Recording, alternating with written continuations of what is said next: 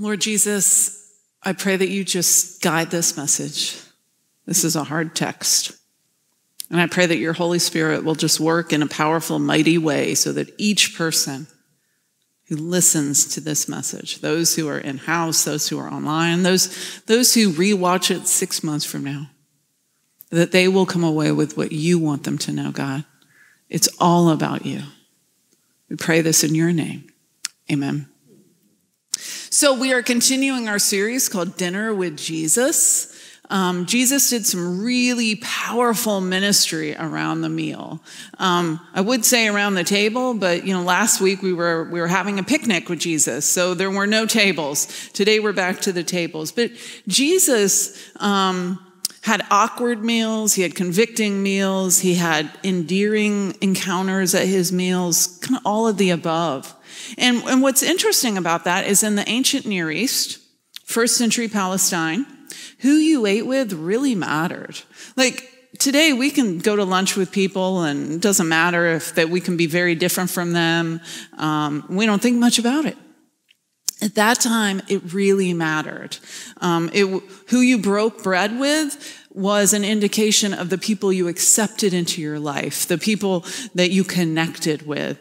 And so devout Jews would only eat with other devout Jews. They would never, ever consider inviting a Gentile to their table or anyone who was sinful or unclean in any way. And so, of course, Jesus, as he often did, he turned this all upside down, right? He invited all kinds of different people to his table. And it was shocking. It was scandalous even, who Jesus brought to dine with him. And it said a lot about who he is, said a lot about what he valued and what we are to value as well. So we're joining Jesus for another really awkward dinner experience. You may recall 2 weeks ago, there was a super awkward dining experience. Something about eating with Jesus. He can make it really awkward because he doesn't beat around the bush. He says things like they are. And let's be honest, that makes a lot of us feel uncomfortable, right?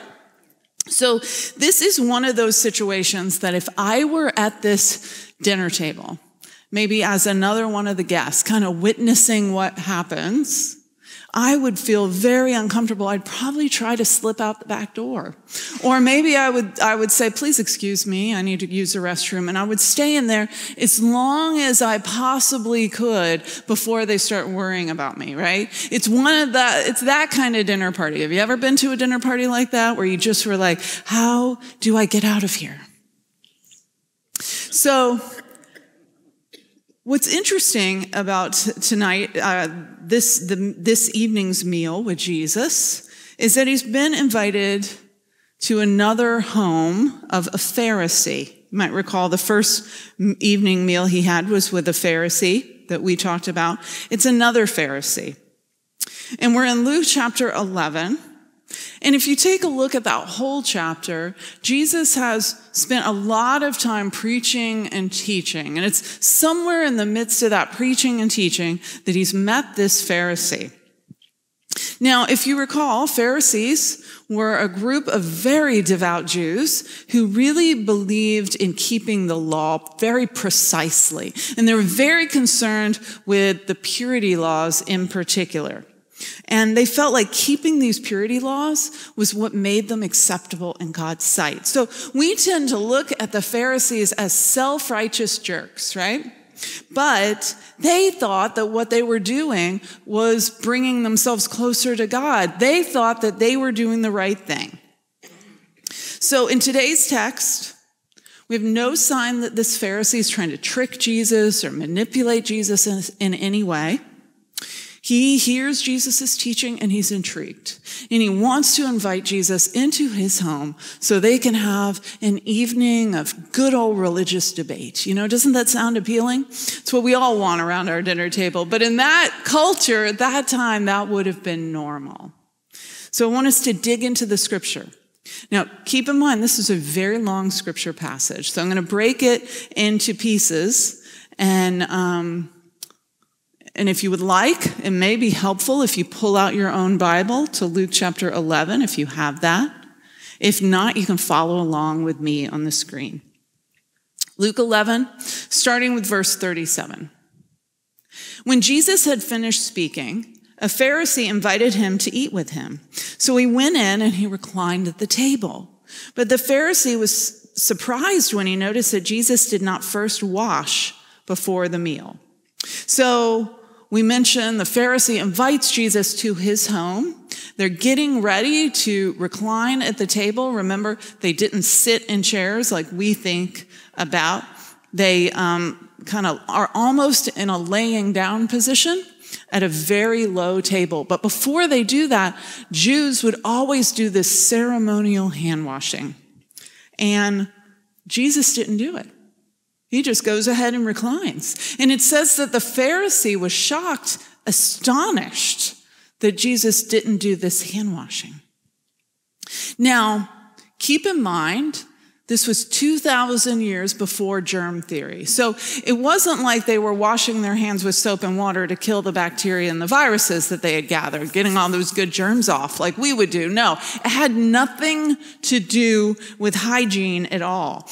What happened at the time is that Jews would pour water on their hands, and it would the idea was it would symbolically remove the defilement from being outdoors in a sinful world. So they would take a pitcher of water and they would pour it over one hand, and then they would pour the water over the other hand. And all of this was very prescribed. It was very specific how they would engage in this ceremonial hand washing.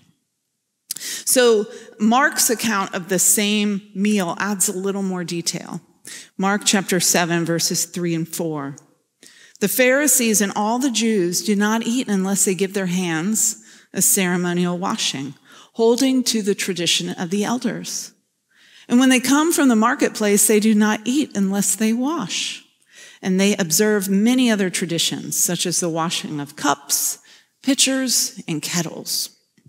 So where does this come from?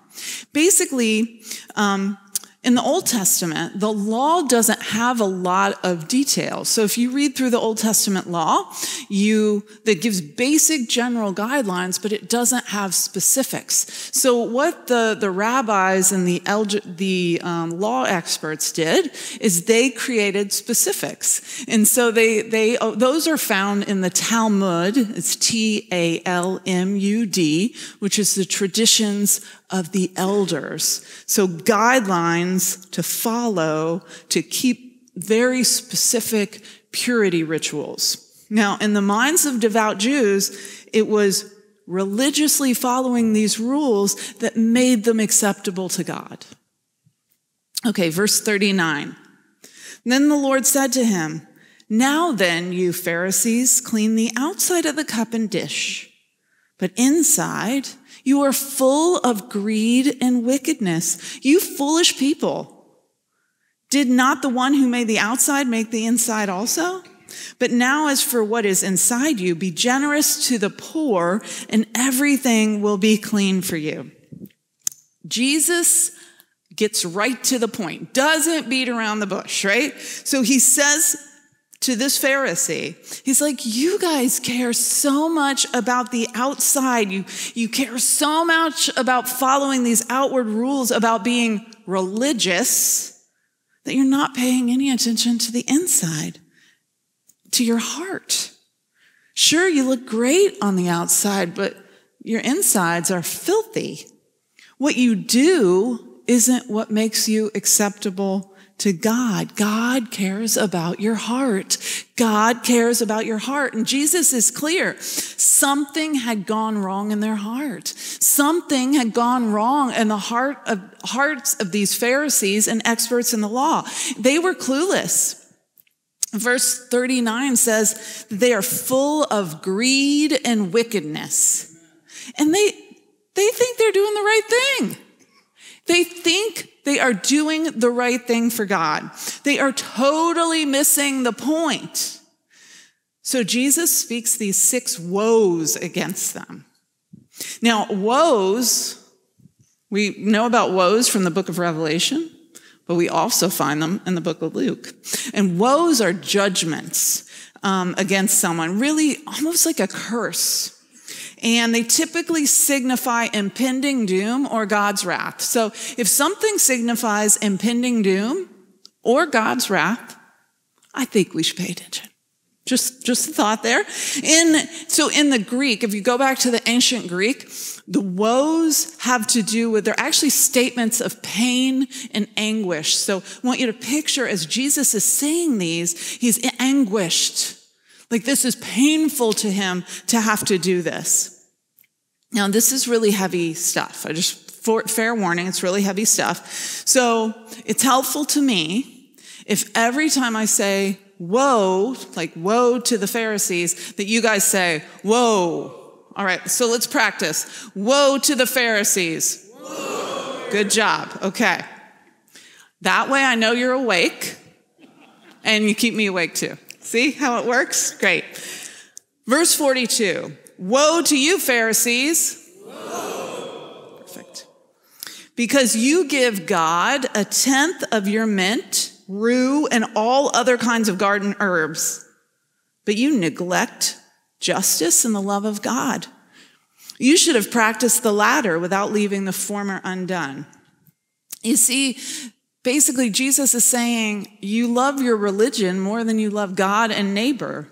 So the Pharisees were so religious, and they have all these really specific religious rules, so much so, they don't just tithe their income, they tithe their herb gardens, okay? So who in here has an herb garden?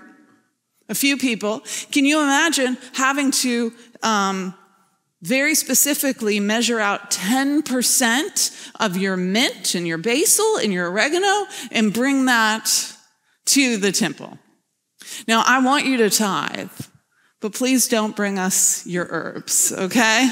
I'm not quite sure what I would do with those. Unless it's basil. I go through a lot of basil.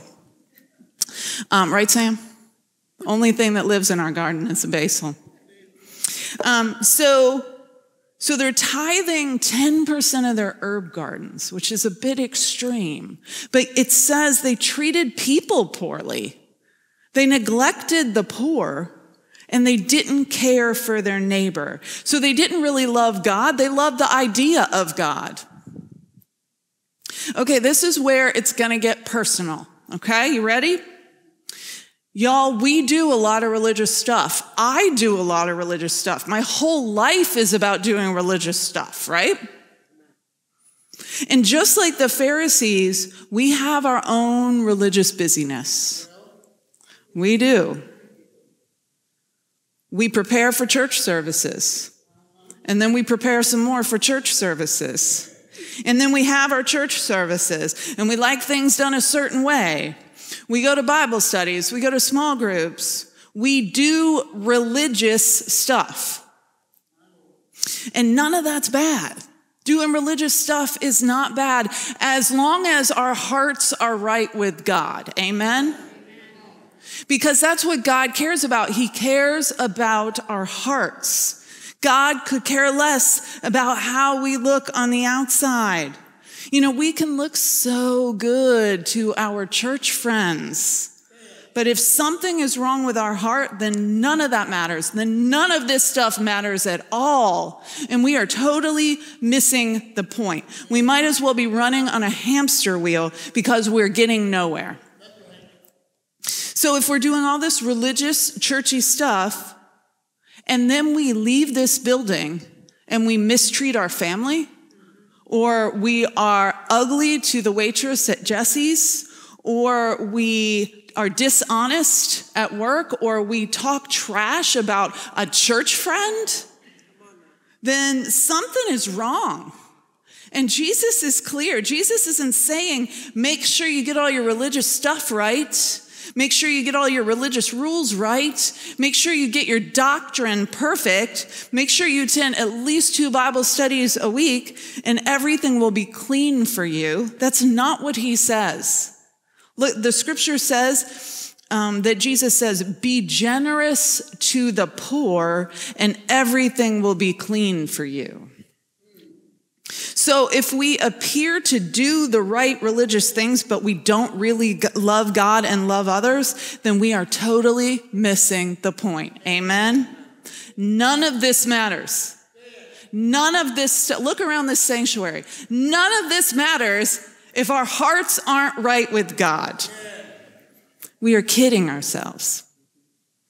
Verse 43, woe to you, Pharisees, because you love the most important seats in the synagogues and respectful greetings in the marketplaces. So the most respected rabbis and teachers and elders would have chairs at the front of the synagogue. And I'm sure some of you have been to kind of older churches where they have chairs at the front of the churches. You know, sometimes they're those wooden chairs and they're pointy on the top. They look so uncomfortable. But, I mean, even old Methodist churches, right? You would have the chairs in the front of the sanctuary, and that's where the pastor sat. Now, is there anything wrong with sitting in the front of the church? No. But it's sitting up front to be seen by others, right? It's when it becomes a prideful thing. And the Pharisees loved to sit up front, because then the people could see how important they were, how spiritual they were, how religious they were, how close to God they were. They liked to receive their special honorary greetings in the marketplaces. I'm not exactly sure what those are, but hi, Rabbi so-and-so, I'm not sure. But it's similar if you saw me in Publix, right? Hi, Pastor Vicki. Fast forward to today. So generally, we don't have special reserved seats at church, correct? Correct. I got on some people at the early service. No one has their spot in church. All right, making sure everybody's on board with that. But that was a good woe. But if we are walking around thinking that we are better than other people because we are Christians, then we have a problem. If we are walking around thinking that I'm a better Christian than that lady over there, then we have a problem, right? And here's one that cuts pretty deep for me as a pastor.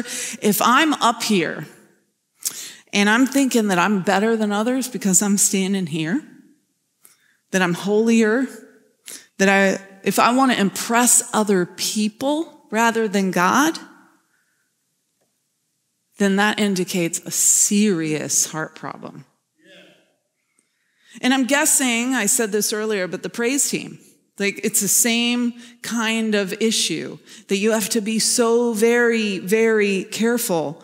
You know, are we singing for man's praise or for God's praise? You know, if we're doing this for the wrong reasons, if you are serving where you are serving for the wrong reason, then we're totally missing the point. And woe to us. Whoa. Y'all are getting good at this.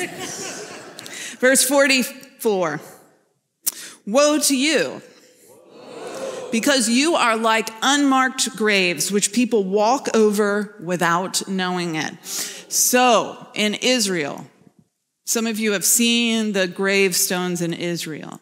Sam and I actually walked through some cemeteries, didn't we? It's fascinating. They're gorgeous because everything is whitewashed. It's beautiful, like they're bright. And so that's what they're referring to in the scripture. But they weren't whitewashed and bright and like super shiny clean, so just to look pretty. They did that so that people would see them, so they wouldn't accidentally step on a grave, because they didn't want people to contract ritual uncleanliness. Now, what am I talking about? Numbers chapter 19. In Numbers chapter 19, it says that if you touch a bone or a grave, then you're going to be unclean for a week until you go through this ritual cleansing process. So Jesus turns this upside down.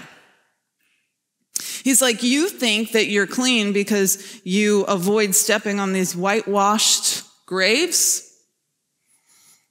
You're totally missing it. You are totally missing it. In fact, You are missing it so much that when people come into contact with you, Pharisees, they get infected and unclean. That's how dirty your hearts are. You're worried about stepping on graves. I'm telling you, you're the one who's unclean. You're the one that's infected. You're the one that's a danger to other people. This at this point, you can imagine how terribly uncomfortable this dinner party is. Verse 45, one of the experts in the law answered him, "Teacher, when you say such things, you insult us also." And I kind of picture Jesus looking at them going, duh. Yeah, that is the point. So he says this, Jesus says, "And you experts in the law, now it's your turn. Woe to you. Whoa. Because you load people down with burdens they can hardly carry, and you yourselves would not lift one finger to help them." So these experts in the law would study the Old Testament all day long. They were the ones who created the specific guidelines that everybody had to follow to remain clean, ritually clean. Now, all the experts in the law, they would have been Pharisees, but not all Pharisees would be experts in the law. Now, many of these rules that these experts would impose on people were really, really burdensome. So think about this. The average Jewish person in that time was really poor. And most of them worked out in the field, maybe in the vineyard or in some other kind of agriculture. And they literally lived hand to mouth. So they would go out, they would work in the field, and they would get paid hopefully enough to buy food for their family for that day and that day alone. So literally hand to mouth. So it would be almost impossible for them to actually follow through with all these religious rules that the experts in the law were imposing on them. It was so very unreasonable. And I kind of picture academia here. And y'all know I love academia. I'd gladly go get another degree if I could. But there are many times in academia where they're in their ivory towers and they say, well, this is the way it should be done. And the rest of us are like, well, that doesn't make any practical sense, right? I'm thinking seminary. Lovetta's laughing because they'll teach you something and you'll be like, you really think that's going to go over well in the local church? I was trying to think of something that kind of would make sense, might be similar for us. So what if the New Hope board decided to give all of you, all the members and attenders of this church, a playbook of sorts? This is not only how to be a good Christian, but this is how to be a really good part of New Hope Church. And in this playbook, you're told you can only watch these specific movies, and you can only watch these specific TV shows and listen to these specific musicians.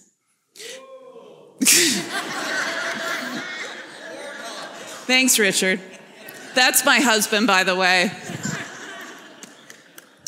And then you're told in this playbook, you can only go to these specific restaurants and you can only eat this kind of food.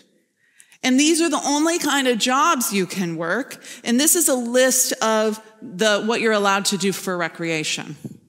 And your children and grandchildren can only go to this list of approved schools, and you can only live in certain areas, and you can only socialize with certain kinds of people. So might that be a bit burdensome?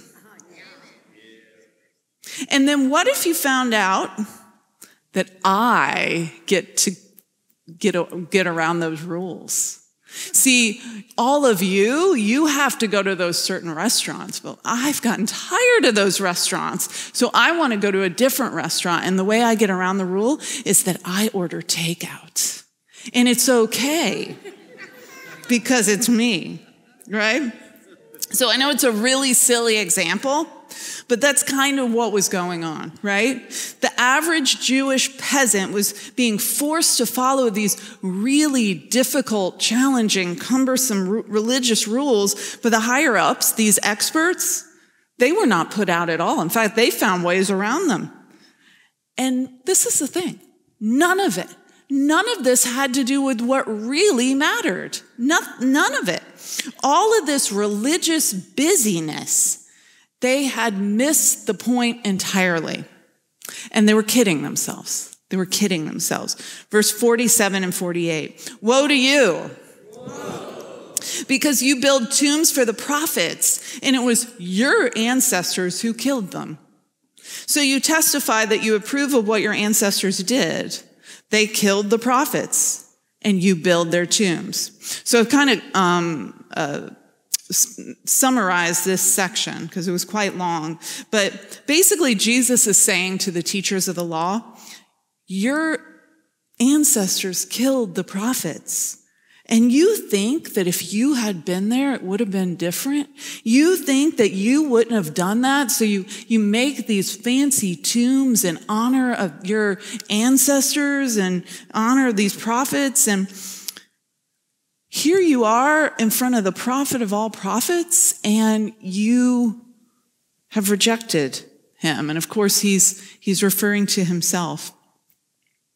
And I have to admit, I was looking at this. It was kind of a difficult part of the text. And I was like, oh, I think we have to be really careful here. Because we have the tendency to think, well, if I had been there, I would have done it differently. I wouldn't have killed that prophet. I wouldn't have persecuted that person. And I think we have to be really careful. Because it's kind of like saying, if I had been there, I never would have said, crucify him. But friends, we are weak people. We are so weak. And recognizing our weaknesses and our frailties and our sinfulness is the first step, right? We have to come to terms with the fact that we are very vulnerable. And our hearts allow all kinds of things to creep in, right? We are sinful people, and we need the power and strength of Jesus Christ even to have a chance for our hearts to be right with God. Amen? So I want to finish this scripture. We're going to go down to verses 52 through 54. Woe to you, experts in the law, because you have taken away the key to knowledge. You yourselves have not entered, and you have hindered those who are entering. And when Jesus went outside, the Pharisees and the teachers of the law began to oppose him fiercely and to besiege him with questions, waiting to catch him in something he might say. So Jesus tells them, you're not helping people understand God's word. You experts in the law, you are not helping people. You are making it harder and more convoluted. And I think this is a really fair warning for all of us who are preachers and teachers and class leaders. Are we making the Bible easier or harder to understand?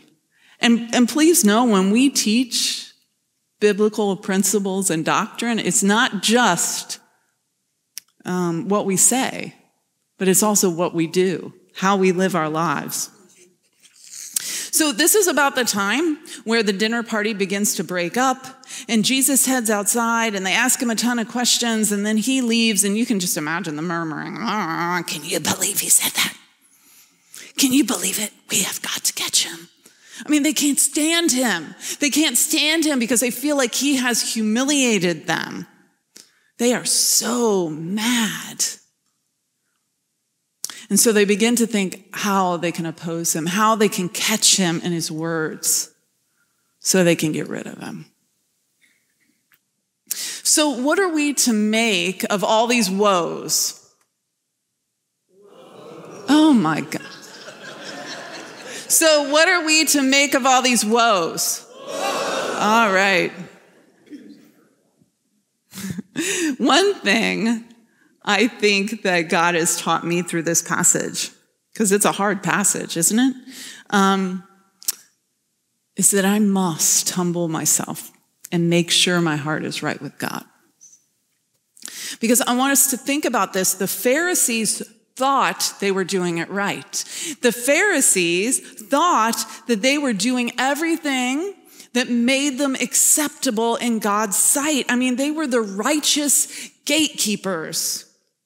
And Jesus said, you are totally missing the point. You are totally missing the point. And what's interesting, if you read all four Gospels, Jesus saves his harshest words for whom? The religious people. He saves his harshest words for the church folks, right? And last time I checked, that's us. It's certainly me, but it's also you guys. And it is so very easy to be religious. It's a lot harder to be loving. It is so very easy to do the stuff that makes us look on the outside like we're good Christians, right? It's a lot harder to actually be a good Christian. To really, really, really love God and to really, really love others. And to acknowledge that those two things cannot be separated. Jesus could care less about the outside. Jesus could care less about the outside. He doesn't care about steeples, and he doesn't care about stained glass windows.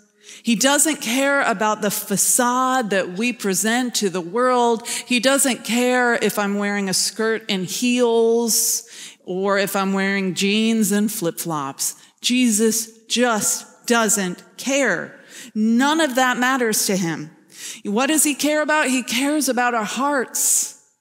And y'all, he can see our hearts. He can see everything about our hearts. He knows us through and through. He knows what we value. He knows what we value. He knows what we think of others. He knows. He doesn't just see the outside of us. He sees us. Now, the Pharisees believed that lie that God sees as man sees. And that's totally wrong. God sees with X-ray vision the true nature of our soul. God sees with X-ray vision the true nature of my soul. And if that doesn't make you stop in your tracks, then I'm not quite sure what will, because it makes me tremble. Because if God knows my soul, then he knows that judgmental thought I had, 10 minutes ago. He knows my fears. He knows my lack of trust. He knows my frustration. He knows my annoyance. He knows my anger. He knows my hypocrisy. He knows that sometimes I don't want to invite anybody new to the table. He knows all of those things. I can't hide a thing from God, and neither can you. He knows my heart, and he cares about my heart. And friends, God knows your heart, and he cares about your heart.